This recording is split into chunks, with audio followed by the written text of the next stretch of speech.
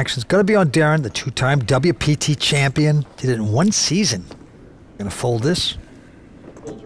Jason quickly folding ace-8. Surprising. How can you fold ace high on the button, Vince? Just doesn't make sense. Jake just called it. I know these guys are great players. They have more chips than you.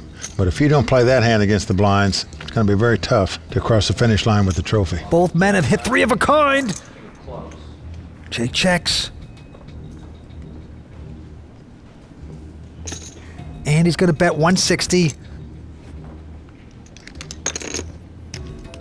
And of course, now he's going to be calling. He's getting into deep trouble here. Well, it could be in very serious trouble, Vince. I mean, there's a good chance this could be a split pot if any big card comes up, but that's not one of them there. 5 comes off. Well, Jake checks again. And he bets 400. If it comes 3, 4, 6, 7, or an 8, Jake could be jaking out of here.